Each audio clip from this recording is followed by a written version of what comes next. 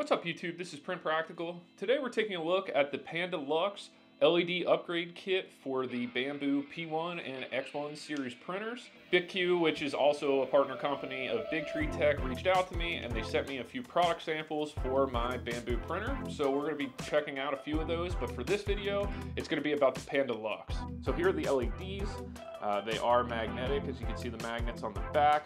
So it's a very easy install. It also comes with this little electronics board, which plugs in your stock connector for your LEDs, and then it plugs into the new LEDs. You're not supposed to run these in parallel with the stock LEDs, so make sure that you do not do that.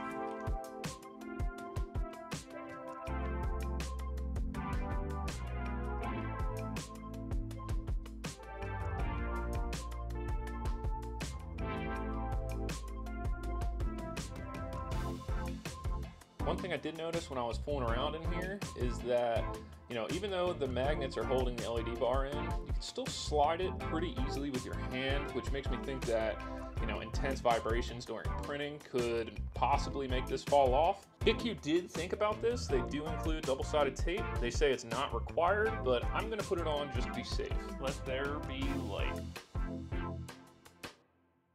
Overall, I think the upgrade is a no-brainer because it's only $9.99. It's super easy to install, and visually, in person, it makes the printer look a lot cooler, especially at night. Though I do have to say, it definitely does change how your time lapses and how your preview on your Bambu app look.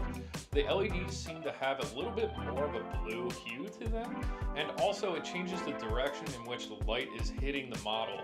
So you're going to see a lot more light on the front of the model instead of from the left side, which is where the camera is positioned in the printer.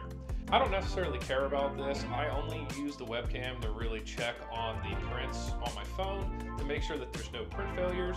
But if you're using these time lapses for videos or something else, you might notice that it looks a little different. So I want to give a quick shout out to BitQ. Thanks for sending me the Panda Luxe. They also sent me a Panda Touch, which I'll cover in a video coming up shortly. So if you're interested in that, make sure you subscribe, stay tuned, and I'll see you next time.